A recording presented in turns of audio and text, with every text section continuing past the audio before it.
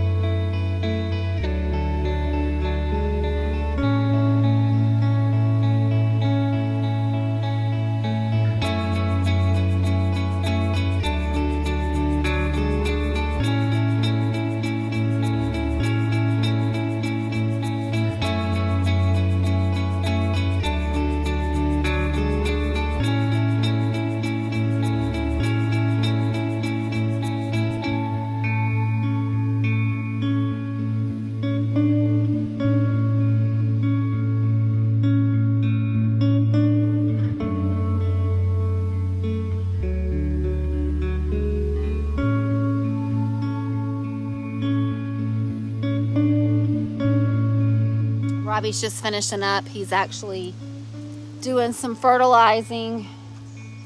We've got some fruit plants here, the scapidons, and then we've got some muscadines, blueberry bushes, and so that's what he's doing. He's been doing some fertilizing for that. But this space actually looks a lot better. We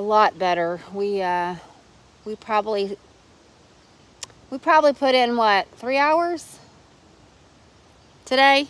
Probably 3 hours worth of work, and I think we got a lot accomplished.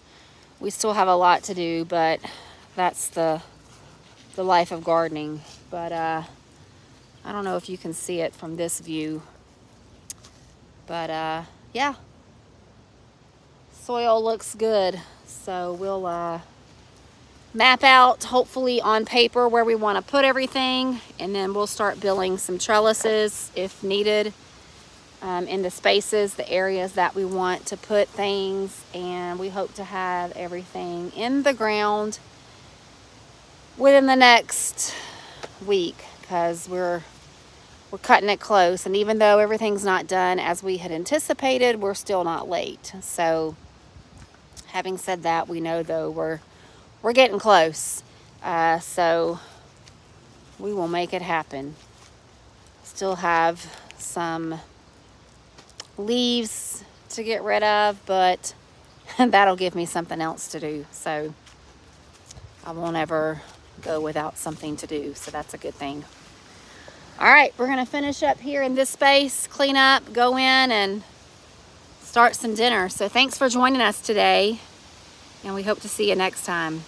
And as always, create that seed to make your amazing sanctuary. Thanks, guys. Talk to you soon. Bye.